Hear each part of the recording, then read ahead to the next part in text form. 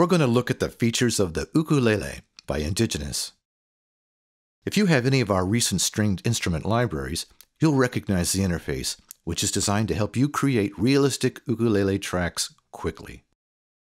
To begin with, there are two playing modes, solo and strum. Let's start with solo mode. Here we have the key velocity grid. The symbols here represent different articulations, and this graph in the center allows you to set key velocity switch points. For instance, right now we're set for hammer-ons in the high key velocity range and mutes in the low. Any key velocity between these arrows is normal sustains.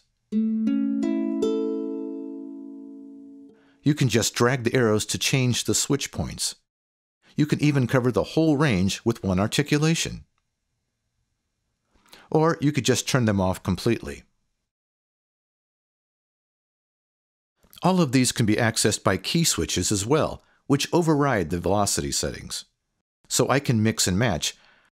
I could use velocity for hammer-ons and key switches for other things.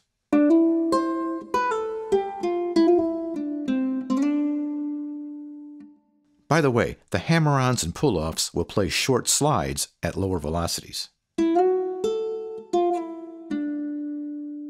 Many of these are tempo synced, and if you hit the More Settings button, you can set the note values for hammer-ons and trills. There's also a mixer here for adjusting the volume of each articulation. The master key knob comes into play here as well, since the intervals used in things like hammer-ons, trills, and harmony are based on the key you choose. Okay, you've heard the hammer-ons and pull-offs. We also have up trills, down trills, up slides, tremolo.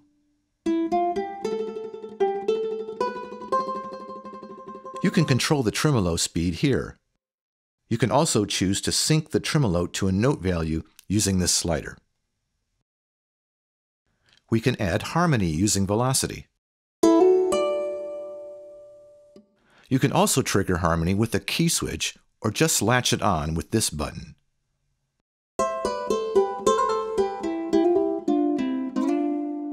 Or you can change the harmony style.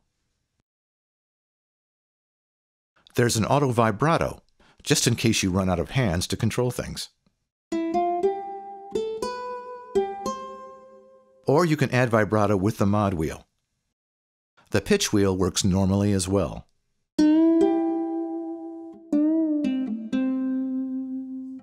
Here you can choose some effects presets and edit them. Okay, let's look at strum mode. To hear a strumming pattern, just play a note in the octave starting with C1.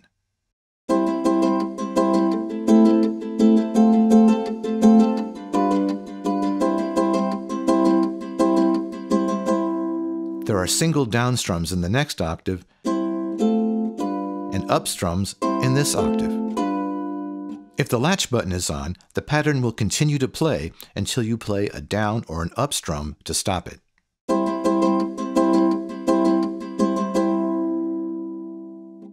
There are 10 slots for strum patterns, and you can change these with key switches. You can select different patterns for each slot from the master pattern bank.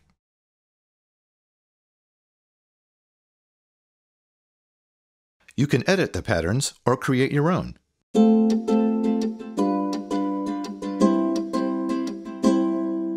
Also, you can just play your own live strumming pattern with the down and up strums. This gives you total freedom for adding accents.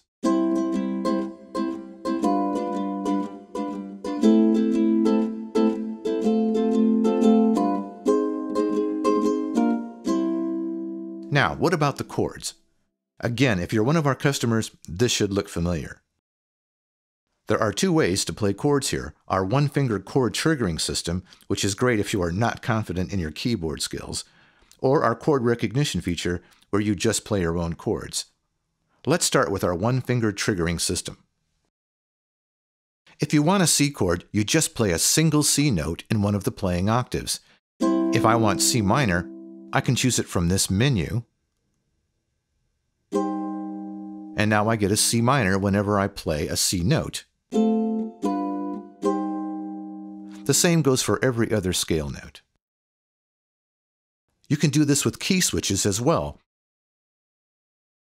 If I'm using a C major, but I need it to change to a C minor 7th, I hit a C in this octave, then the appropriate key switch here, which in this case is a E flat. That way, I can get any chord I need at any point in a sequence. The fretboard allows you to customize the chords themselves. You can turn any string on or off, and you can drag your virtual fingers to any note on the string. With the fretboard, you can create any chord you can imagine. If you don't like your new chord, just hit the Reset Chord button. On a ukulele, the G string, the one on the left on our fretboard display, is usually tuned high. However, many players use a heavier gauge string tuned an octave lower, which is our default setting. These buttons let you choose between a low or a high G string. This button turns on our chord recognition feature. Now, if you play in octaves 4 and 5, the ukulele will translate your chords into ukulele chords.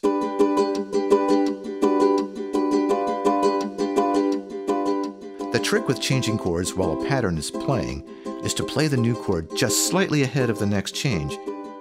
This is because the script must determine what chord you're playing, then trigger the next step in the pattern, and then play the chord in real time. Also, it works best if you lift your fingers off the keys between chords.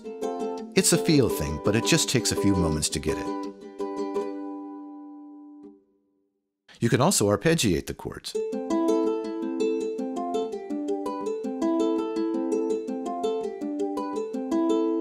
Well, that's a quick look at the ukulele from Indiginus. Thanks for watching.